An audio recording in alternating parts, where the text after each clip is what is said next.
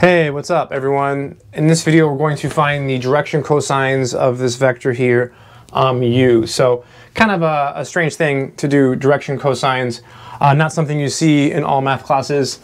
Let's go ahead and do it. Let me show you how to do this. So basically there's a formula. So before we use the formula though, let's write this in component form. So solution. So in component form we can write u as follows, right? So there's a 1 in front of the I hat, so it's 1. So that's the first step, right? Is you want to think of it like this. And then there's an 8 here. Okay, and then there's a 4 here. So first step, whenever you're doing these direction cosine problems, is if it's not already in component form, do this, okay? And then this is really like your u1 here, and this is your u2, and this is your u3, okay? So the formula for the direction cosines is the following.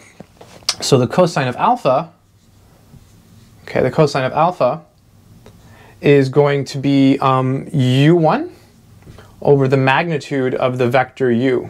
Okay, so we'll have to find the magnitude, okay? That'll be the first direction cosine.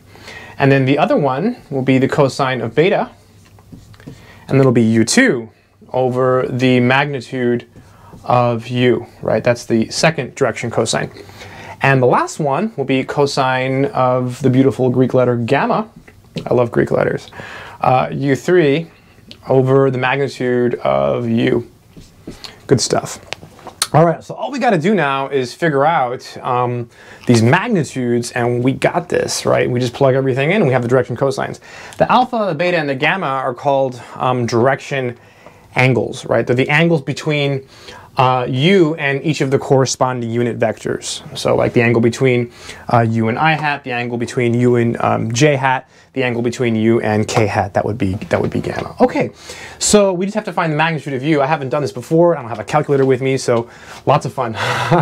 So magnitude of u, square root, let's see, you square root of the components, right? So 1 squared, which is, I'll write 1 squared, plus 8 squared, okay, plus 8 squared, plus 4 squared. So, all right, so this is going to be square root of 8 squared is 64, and then 4 squared is 16, right? 16. Oh, happy day, happy day.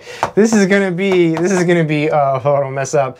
81, right? Because it's 16 plus 64, that's 80, right? Yeah, 80 square root of 81, which is 9. So good. Sometimes stuff just works out so nice, right? So 9. So this will be 1/9. Oh, that's beautiful.